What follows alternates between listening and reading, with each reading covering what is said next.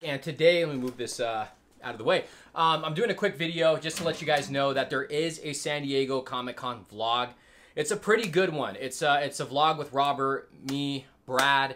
Unfortunately, my laptop busted. It's getting repaired right now, so once that gets repaired, I will have the vlog up. It's pretty freaking funny. It's half Comic-Con and half toy hunting at some stores in San Diego, and Robert is a treat in this video, so stay tuned for that. Hopefully I can get it up in the next couple days.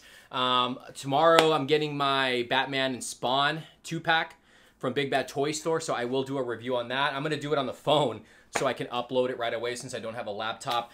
Since I can't do my first part of my haul from Comic-Con, which a lot of you guys probably already know what it is, but well, some of it, but I did get a second haul because I ended up getting stuff on the second day. I didn't go on the Sunday, but Robert's brother ended up going, and he ended up picking up some stuff for me. So I can show you right now.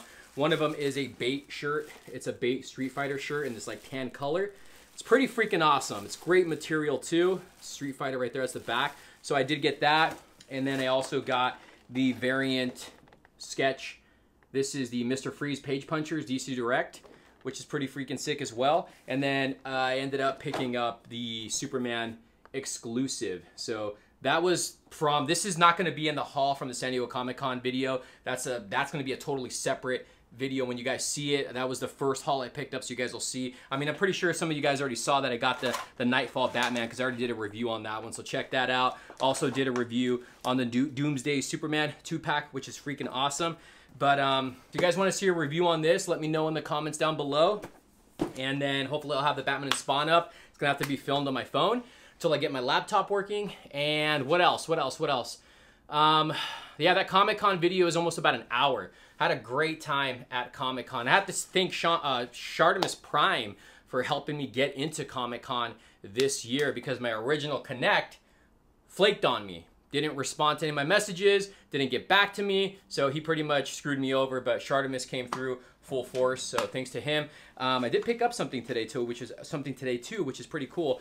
A pretty rare old NECA figure, and that is the David from Lost Boys. No base, but I got all of the accessories with it, and you don't see these old NECA cult classics, and I've always wanted a David Kiefer Sutherland Lost Boys vampire figure. Now I just need Michael to go with it. So yeah, guys, so that's a quick little haul number 2 from Comic-Con. You guys haven't even seen haul number 1 yet, and I can't wait to get this video up. Like I said, it's a great video. It's got a lot of laughs.